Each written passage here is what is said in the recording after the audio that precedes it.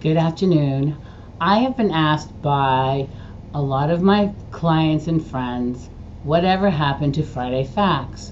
Well, Friday Facts was a show that I used to do weekly that talked about real estate, life. I used to tell fun stories and tell you about what was going on in the Monterey Peninsula, and then somehow life got away with me and I stopped doing it. And so what I have decided to do is start a weekly show again on Fridays, but now we're calling it Real Estate Talk with Leslie Deluca. And what I'm going to be talking about now is different things, like I wrote things down because it's been a while and I'm older now. But we'll talk about real estate stats on the Monterey Peninsula, as well as what's going on all across the country, what's going on right now in this crazy real estate market. I want to talk to you about what to be careful to look for, just the big picture thinking about real estate, because I know a lot of people right now are really, really desperate to get into a home, and they're doing all kinds of things that are not really in their best interest. So we want to talk about those kinds of things. We want to talk about why it's important to have a really good lender, why it's really good to have a team on your side.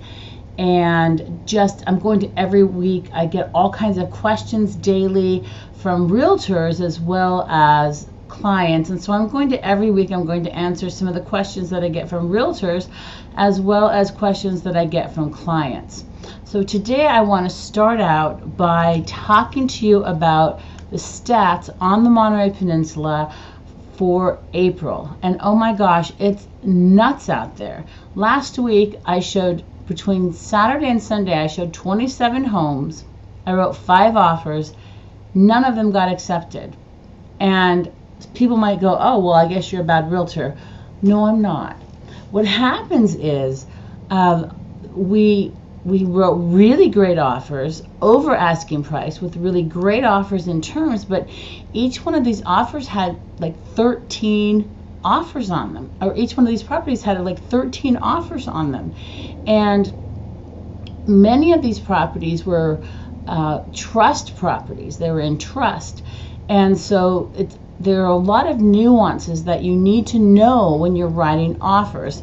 And one of the things that I've done is I wrote this, it's just a white paper. It's a 1-page white paper, and it's 5 things that you need to know before you start shopping for a home. And if you want it, at the top of the screen it says that you can text "I want it" to 831-322-6080. If you want this white paper called "The 5 Things You Need to Know Before You Start Shopping for a Home," just text that number and I will have my team send you the PDF, and they'll just text you the PDF, and you can see what the 5 things are. It's just the 5 things that we have found are the most important things that you need to know before you start shopping for a home. And then it's really important that you do these things, because people are going out and they're shopping for a home unprepared, and they're becoming very, very disillusioned. So if you want that white paper, just text "I want it" to that number at the top of the screen, and I'll get my team to get it out to you. They'll just shoot you over. They'll text you back that PDF. So the stats on the Monterey Peninsula, and I just kind of combined all of the stats on the Monterey Peninsula to give to you. Now, if you want, also, if you would like to have the stats on the Monterey Peninsula for April and all of the different areas, you can also text the phone number at the top of the screen and just let me know which cities that you'd like to have on the stats and neighborhoods and everything, because I can also send you those, because those PDFs are ready too. But just in the interest of time, I don't want to bore everybody, because I love stats, but a lot of people don't like stats. But I just wanted to tell you how many sold properties that we have in the month of April. Now, of course, This is not all encompassing because today is the last day of April and we will have more, but so just to be very transparent, this is as of an hour ago what has sold in the month of April. Monterey, Pacific Grove, Pebble Beach, Carmel, Prunedale, just on the Monterey Peninsula. This is not the whole county. So there were 237 sold properties in the month of April, and the average days on the market is 29, which can seem a little bit odd because really what's happening is properties are going on the market, and once properties go on the market, a lot of them are going on the market like today, and they'll say that all offers are due by Monday at 5 o'clock. And so on Monday at 5 o'clock, they're looking at all of the offers and they're accepting the offers. Now, once those offers are in on Monday, you're probably not going to get the opportunity to counter. So that's what you have to understand as well, which is in that manual, or that one pager that I did, the 5 things you need to know before shopping for a home. I give you tips on how to write an offer. So if you want that, that's in that you can text me for. So anyway, average days on the market 29. Don't let that fool you, because the houses that are lasting that long right now are not priced right. They're really not lasting that long. The maximum sales price in April was $17,333,000. So that's another thing, is the market is crazy at the high end and the low end. So you can have, I've shown properties that are $3.5 million and they still have multiple offers over asking price. And again, if you would like to see that printout of all the houses, the 237 properties that sold this month and what they were listed for and what they sold for, unbelievable. But most of them sold over asking price, and you can see just how much, which I have that stat too, which I'll tell you in a minute. The median sales price is $850,000. Now, don't let that fool you either, because that includes the whole, all of the cities. So why that number might be different as median sales price, because I'm including Seaside, Pacific Grove, Carmel, Marina, Salinas, and so we have all of those numbers. So while the average sales price in Carmel might be $2.5 million, the average sales price in Salinas is not. So when I say average sale price, that's the average sales price on the peninsula and the Salinas Valley. So don't let that fool you either. So what I'm saying is this is encompassing all of my cities that I service. The list to sale price is 101%. So what that means is when the properties are listed at a certain price, they're selling for 101% over asking price. So they're not, there's no wiggle room right now. If a property is listed at a certain price, you have to go at asking price or above. You cannot go under asking price right now. You just cannot do it. So if you are seriously wanting to purchase a home and you seriously want to be in the game, you can't go under asking price, because you will not be successful. Just know that. And this has been holding steady really since January. In January, the list to sale price was 100.3%. In February, it went down to about 95%, and this month it's been 101%. So as you can see, it's really holding steady right now. Why? Lack of inventory, which we'll talk about in a little while, what the lack of inventory means, what's happening with that, and all of that. So, in saying that, I did want to show you this funny video that is on TikTok, which has I couldn't get it uploaded, but it shows this guy saying I have this apple here and it's for sale, and they're going, oh, I want it, and I want it more, and I want it more. But people are just bidding anything and everything on these homes, and they're not even looking at the disclosures.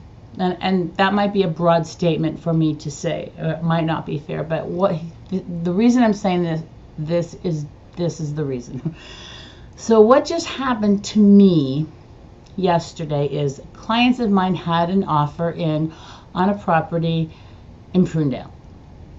It was on an acre and it's an older home that needed a lot of work, and it was in a trust. And they really, really liked it, and they really wanted it.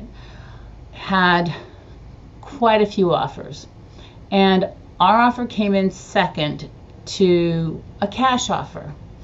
And then the listing agent called me yesterday and said that their deal fell apart during the inspection period, and not because of any fault of the property, but the buyer backed out. And so I called my client, and we had gotten some disclosures before when we made the offer, but of course now, since they're in escrow, they had more disclosures. So I asked for the disclosures, and we looked at them. And we had, of course, offered over asking price, and there was an appraisal in the packet, and it had appraised for more than we offered, actually. So now we have more disclosures. And so before I sent the disclosures to my client, I looked them over, as I usually do. Now, as a real estate agent, I am not allowed to make comments on any disclosures or any inspections because I'm not licensed to do so, but I am allowed to point out things that they should be aware of or that they should take a look at. Well, these disclosures clearly had disclosure from the seller that there had been water intrusion on the property, and they used the word mold, which we can't use, but they said that there's mold, and they said there are holes in the siding, and they had indicated things that are very important to look at as a buyer, because they could be very dangerous, they could be very costly. And so when I sent those to my client, I said, I want you to pay particular attention to these disclosures that that indicate the water intrusion and the TDS, which is the transfer disclosure statement, that the seller discloses things that they know of the property, is all the material facts they know. I want you to pay particular attention to what they said. Well, because even the testing for mold is not inexpensive. So when you are in contract on a property and you conduct these inspections, it costs the buyer money. Should you find things that you don't like, and then the seller will not comply with a credit or remediation, now you're out this money and then you don't buy the property. So you really, really have to be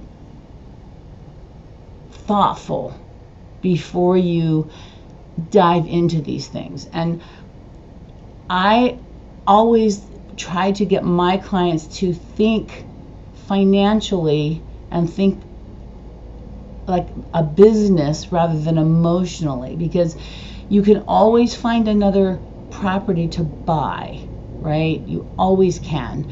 And so you want to really look at things from a logical level. And so, that's something that I really wanted to talk about today, is be very, very, very aware of the disclosures and the way the property looks, and what you're going to have to spend to get the property to a condition that's going to make you happy. And don't settle because you're emotional about wanting to buy anything. that's if I can't give you anything else to leave with today, that's the one thing that I want people to understand, is be very, very careful about inspections. Never go with inspections that are already given to you by a seller. Get your own inspections. If you decide not to get your own inspections, look at those inspections, and if they say that you should get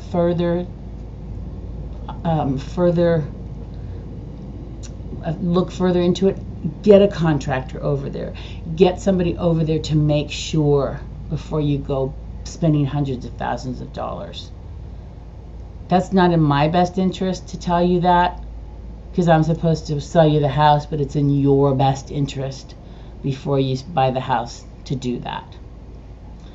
And I will always tell you to do that. Don't get crazy about the market. Think about your future. Think about the big picture. Always.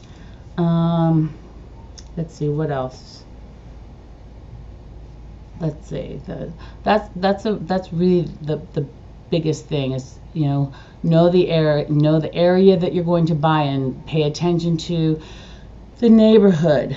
I always tell my clients this: whenever you want to buy a property, call the police department in the area, give that address, and ask the police if there have been any incidents in that neighborhood in the past few years. Because you also want to make sure you're not buying a house next to crazy neighbors, right?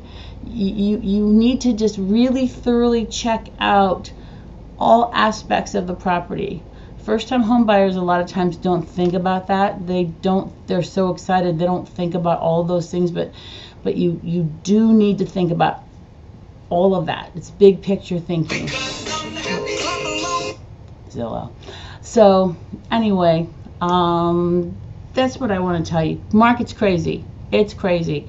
But my 5 things to do before you start shopping for a home is going to give you the 5 most important things you need to do with lending, with how to write offers, with how to look for properties. Really great stuff. And I'm happy to share it with you. I give it to all of my clients.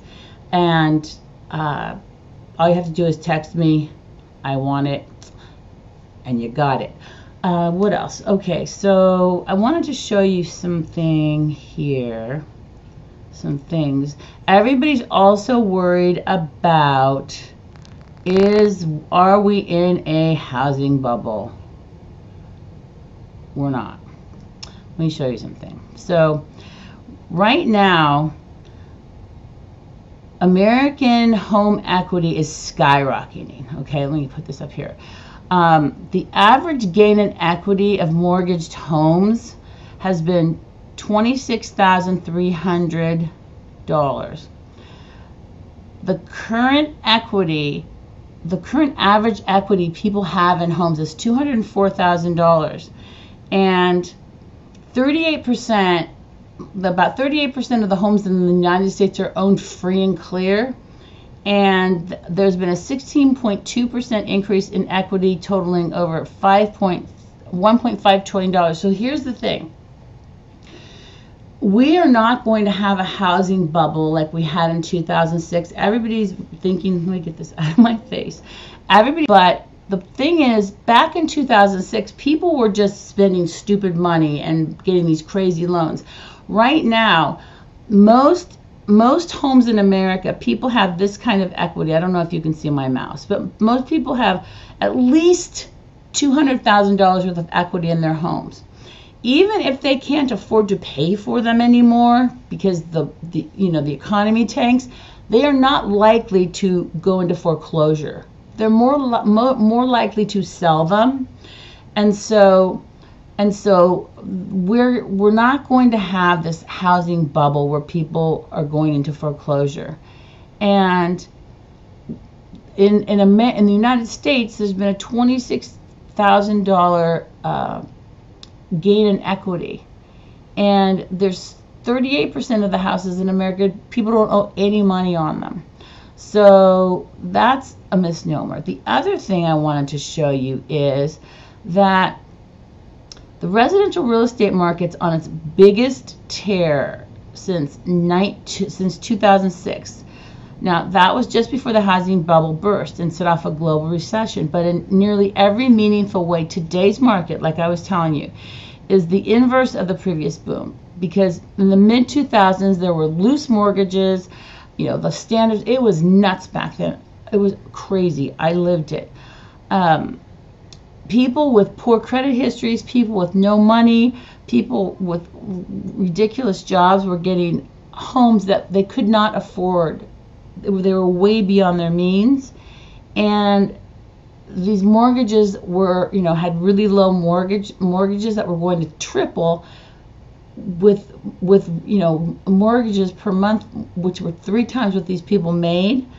That's not happening anymore. And so now we have a demand for homes that's outpacing new listings, right? The buyer competition is continuing to intensify, and on average there are 4 offers per home for every home that closed in February. Now, that's nationally. It's been even crazier than that. One of my friends had 70 offers on a home in California, but here in our area, there's 13 offers, 9 offers, 5 offers. I mean, it's crazy. There's so much buyer demand right now. But according to NAR, this is February, because we're still getting like February reporting. The Confidence Index report is a monthly survey of the realtors about their transactions. So one year ago, there were 2 or 3 buyers for every home sold.